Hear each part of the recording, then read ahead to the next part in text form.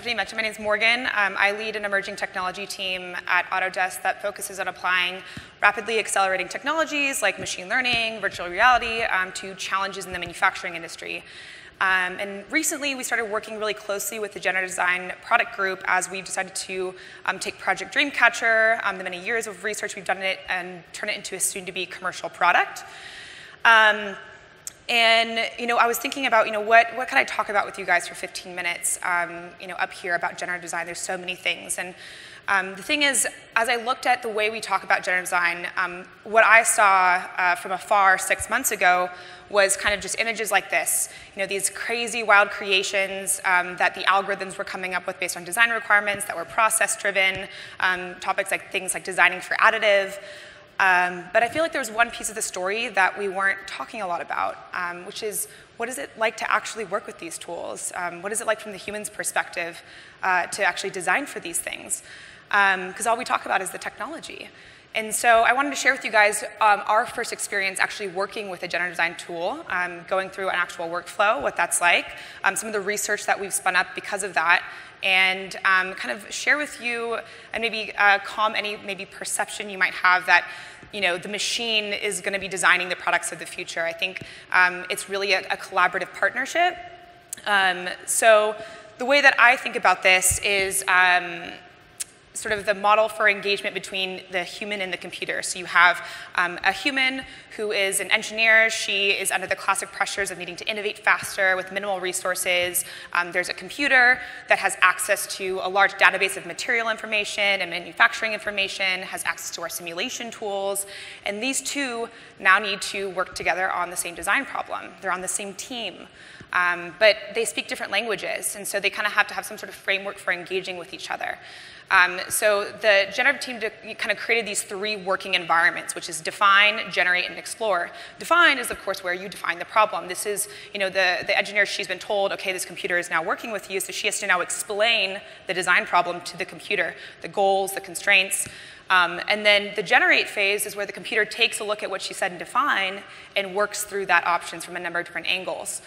And then explore is where the computer shows the engineer the options that it came up with, and she takes a look and understands, what are the trade-offs here, what are the different ways in which you can approach this problem. And this is not sort of a one-and-done thing. This is a very iterative process that you go through. And so when we saw this and kind of got this framework, we're like, okay, great, let's put it to work. So we are working on a project down at Pier 9. I'm based out of San Francisco's Pier 9 facility, and we have this amazing workshop there, and we're installing a sensor system on the bridge above the CNC shop. That's for a smart infrastructure project. I'll save the details for another time. But we're putting this wire channel across the bridge and need to attach that with some brackets. And the load on the brackets is pretty light, so it's not like some sort of hard optimization problem. But we really wanted to explore lots of different material options and manufacturing processes in order to actually go through this process. So we are ready to get started, went into define. And define looks like this. So you have an environment in which you tell the computer what your design space looks like. And so you have sort of these anchors of geometry. So the green is what's keep in geometry, and this is where you put your forces and constraints. The red is your like no-fly zone. It's keep out geometry. It's where other parts are going. You give it some objectives, things you are interested in exploring, what materials and manufacturing processes, and then you hit that big generate button, and then it kind of feels like this. It's sort of this waiting game. You gave the computer a task, and you kind of have to wait for it to come back and give you some results. But what's going on from the computer's perspective is there's sort of orchestration that happens, where it takes your problem and it kind of divides up the work. So it's like, okay, you go look at steel, you go look at aluminum, you go look at designing for additive, and then it comes back, and in Explore, it shows you some of the things it came up with.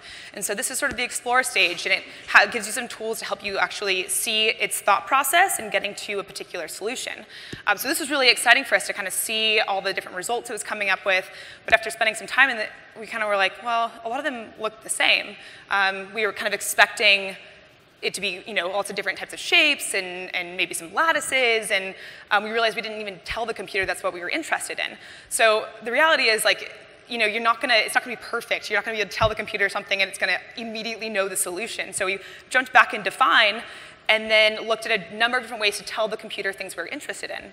So one of the things you can do is use a starting shape, C geometry. So we went into Fusion, created our own little lattice structure and gave it something and kind of said, here, start with this and see where it goes, added some forces for stability, and then went back into explore.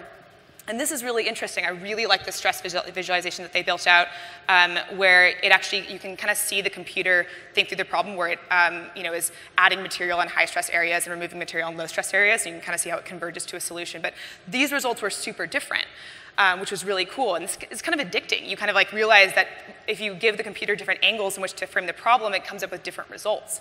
So we ended up having over 1,000 different options. And the reality is that most of those options were terrible. But when you have this new technology, new problems are introduced where now we have 1,000 options to have to sort through. So because of our sort of knowledge in machine learning and new interfaces, we thought, what can we do to make this experience a little easier? And this isn't a new problem. This is a big problem in the information age, having to sort through thousands of options. You see it with Spotify or Netflix. They have to come up with these algorithms to kind of make sense of the options for you. And some of that comes down to being able to understand similarity. And so what we wanted to do is to develop a network that could understand similarity. When a human looks at this image, it's pretty obvious to you which ones are similar and which ones are different, but not to a computer. It doesn't know. So we had to train it to understand this part is similar to this part. So that way we could go in and say, computer, I really like what's going on right here. I love, this is really cool too. I'm not into that bulkiness up there. I don't know what happened here. It's probably a viable solution, but I don't want to manufacture something like that. And then hit search and have it come up with something. So that was kind of our goal. And then the other thing we thought about was, virtual reality is a really awesome way to explore things spatially too. So you could go into a tool and pick up things and examine things. You can kind of make a yes, maybe a no pile. And so we built an environment like that. So this is an experience we have. So this is a monitor stand data set where you can go in and actually take a look at different data sets that it was outputting and examine them next to each other, and then actually tell the system, I really like what's going on here, I don't like what's going on here, highlight something green or red, and then hit, show me more, and it brings in things that are more similar to that. So basically what it's doing on the back end is it gets that result and it goes and finds all the pile of, thousands of results and brings you back things that it thinks you're interested in. And then all the way, it's also documenting your sort of decision-making path through this. So this is actually being demoed out in the Idea Exchange if anyone wants to go check it out afterwards. So we then, the other big decision-making part for us was we really needed to understand what it was going to be like in context of where it was going. So we just threw it into our Pier 9 space, and you could go in VR and actually walk on the bridge and take a look at what the brackets look like on the bridge or below it. Because it was in this really high visibility area of Pier 9, we wanted the aesthetics were actually an important consideration, which is, I guess, rare for a bracket, but important for our decision-making process. So the reality is define, generate, and explore are areas that are building out for every single particular problem, and every design process is different. So explore was the area that we really invested in. But for other problems, it might be something different. Like define was really easy for us. It's so straightforward. It's a bracket. But defining your problem might be really complex for another situation. So while we were working on this project, some of our colleagues were working with a company called Anybody. And Anybody is a simulation tool for simulating humans and extracting all the information about all the physical behavior that happens when they're in a particular environment. So what they did is actually use the human as input to the algorithm for a particular model.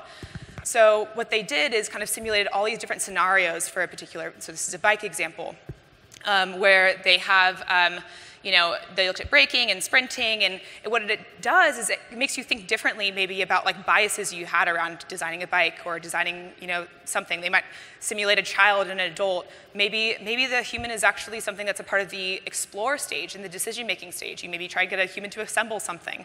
And so all these tools are kind of being built out in this define, generate, and explore. So this is like a really nice framework to thinking about how this collaboration happens.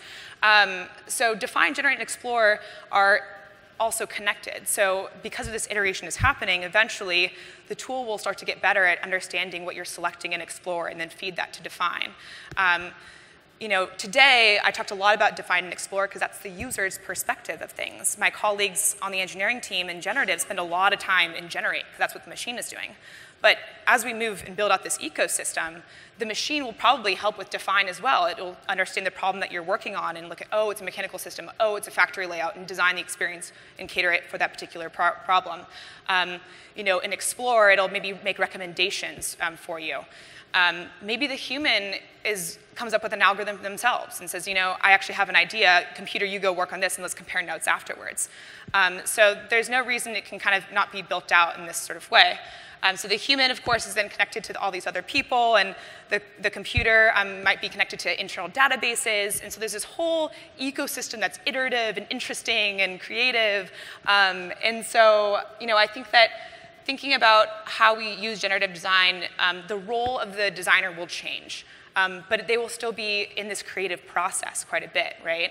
If you think about it, the role of the designer ends up being sort of this in-between of being like both a master and a student, where they're a master and the computer's a servant, where the designer's always telling the computer what to do, and the computer does exactly that, even if it's not what they expected it would do, but it does exactly what the designer said. But it's also a student, and the computer's a coach, because it might show her things she might not have thought of before, give her different perspectives, provide a framework for making decisions. So anyway, I just wanted to lend that perspective on kind of the future of generative and where we're going and how we are thinking about it at Autodesk. Yeah, thanks.